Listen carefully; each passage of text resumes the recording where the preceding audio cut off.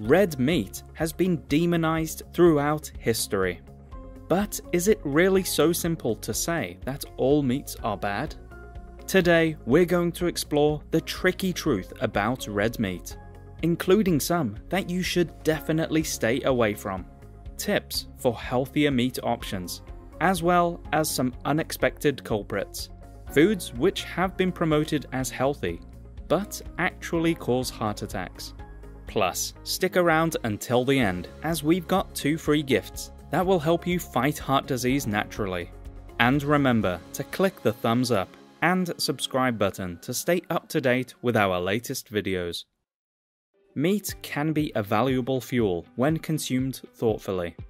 Rich in protein, iron, zinc, and B vitamins, it delivers essential nutrients that are less available in plant-based foods. Does that mean that all meat is good? Definitely not. But it's important to understand why meat was turned into a villain, as well as understanding that meat can be good and bad for your health, depending on a few factors. The diet heart hypothesis suggests that saturated fats raise cholesterol levels, which in turn increases the risk of coronary heart disease. This idea was first introduced by Ancel Keys, an American physiologist who ran the famous 7 countries study. This study, conducted in the 1950s, investigated the relationship between diet and coronary heart disease, concluding that saturated fats are the primary culprit in heart disease. This study is extremely important, as it's the foundation of official guidelines that we live with today. Ancel Keys was a particularly domineering personality and managed to shape government guidelines, condemning meat and instead promoting the toxic foods that are actually responsible for today's heart disease epidemic. Keys originally had data from 22 countries, but chose only 7 that fit his hypothesis.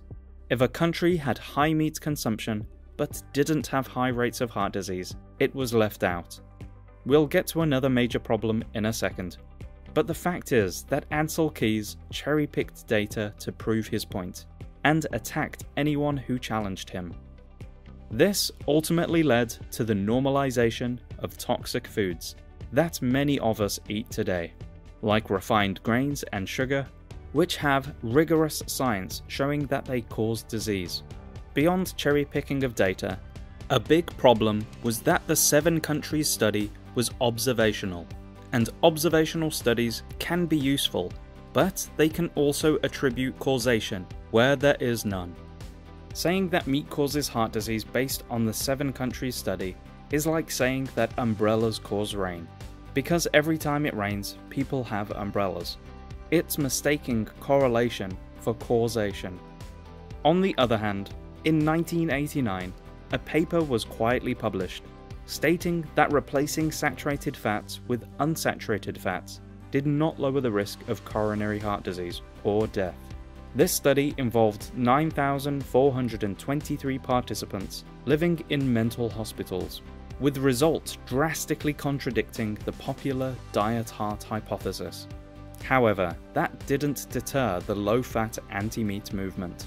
Because patients were living in a state institution, it meant that meal preparation and dietary intake could be rigorously controlled. This was the single largest controlled experiment in history testing the idea.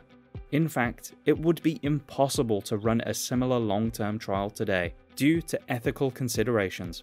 And the results clearly contradict the hypothesis that all saturated fat causes heart disease. Researchers found that although substituting saturated fat did lower cholesterol by an average of 14%, it had an alarming consequence. The risk of dying increased by 22% for every 30-point fall in cholesterol. This finding has been replicated in a number of studies, including the 2014 study by Dr. Rajiv Chowdhury, who analysed 78 studies, concluding that reducing saturated fats didn't reduce cardiovascular disease risk. But what are the upsides of meat? Can meat prevent heart attack? And how can certain meats increase the risk? Protein perhaps the most well-known nutrient in meat, is crucial. When you exercise, your muscle tissues suffer tiny tears. Protein helps in repairing these tears, allowing the muscle to grow stronger. Strong muscles improve venous return, making it easier for the heart to pump blood throughout the body. But it's not just about muscles. Proteins are the building blocks for various processes in the body, including immune defense, enzyme function, which breaks down triglycerides and reduces the risk of heart disease, healthy blood clotting, hormone function, and cell signaling to regulate blood pressure. Iron is another crucial nutrient in meat, especially red meat. Iron is a vital component of hemoglobin, the molecule in red blood cells responsible for transporting oxygen throughout the body. An iron deficiency can lead to anemia, which results in fatigue, weakness, and a compromised immune system. Iron from animal sources, known as heme iron, is also more easily absorbed by the body compared to non-heme iron from plant sources. Zinc is essential to protect against pathogens. It also plays a role in cell division and DNA synthesis. A deficiency in zinc can result in a weakened immune response, and even impair your sense of taste and smell.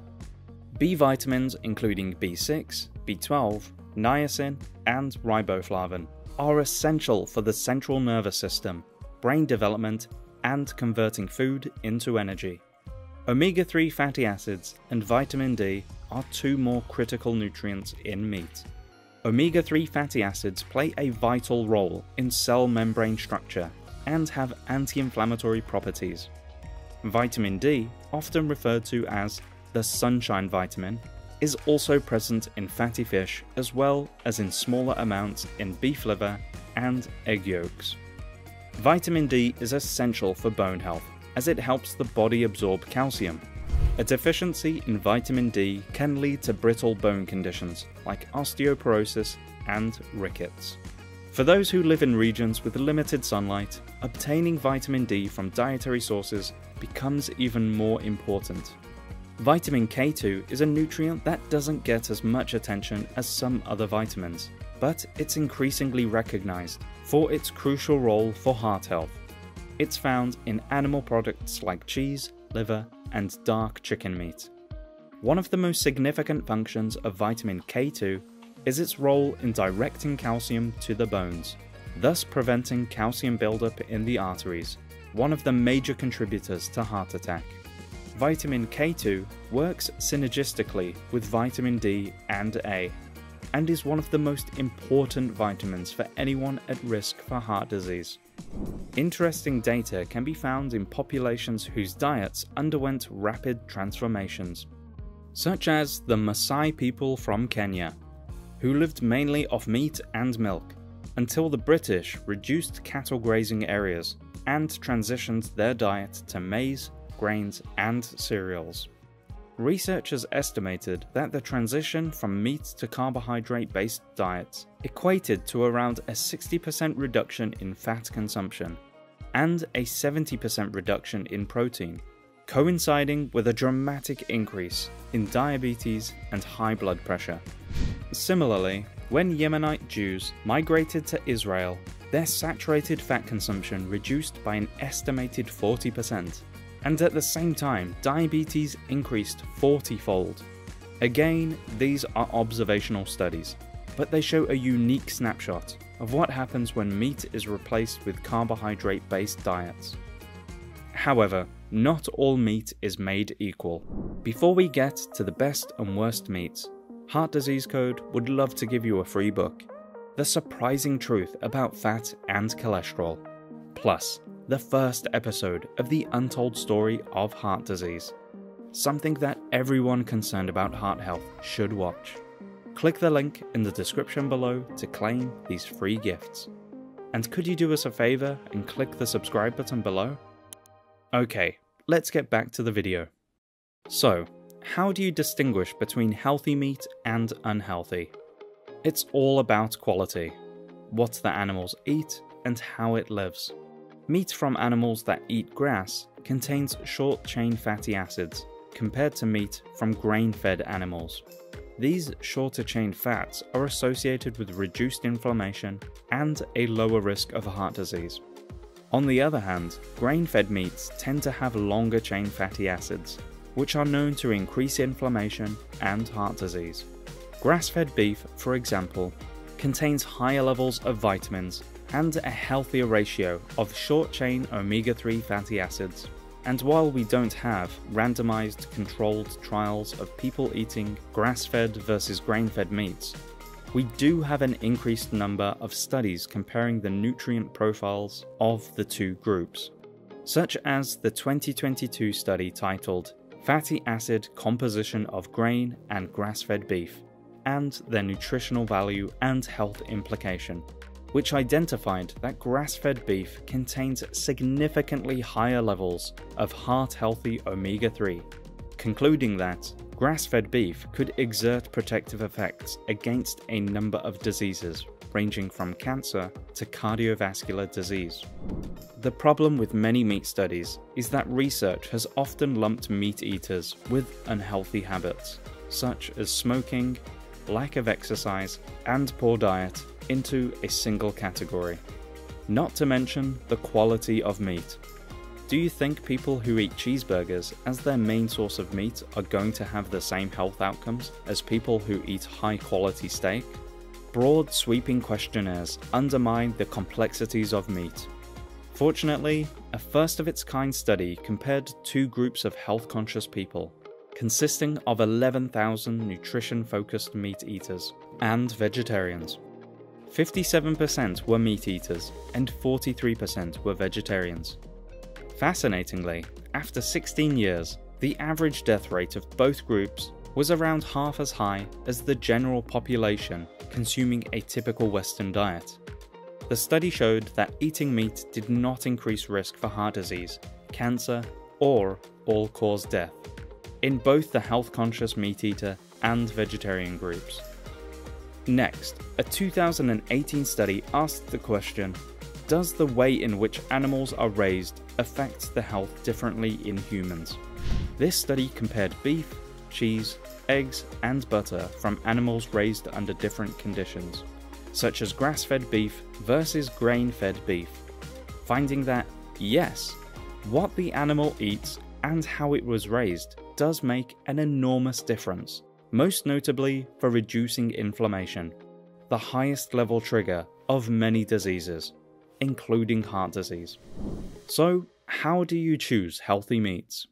Look for grass-fed, pasture-raised organic meats, meaning they've eaten a natural diet and are free to roam and haven't been exposed to hormones, antibiotics, and pesticides that come with industrial grain-fed meat.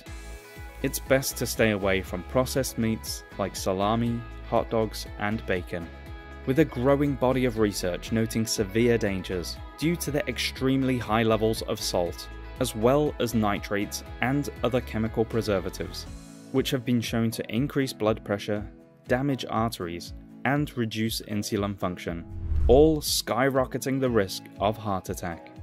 For example, a 2010 Harvard University study found that for every 50 grams per day of processed meats, the risk for cardiovascular disease increases by a staggering 42%.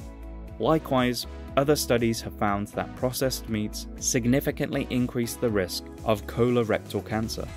So stay away from processed and cheap industrial meats that are grown with corn, antibiotics, and other chemical nasties, and go for high-quality organic and grass-fed options wherever you can.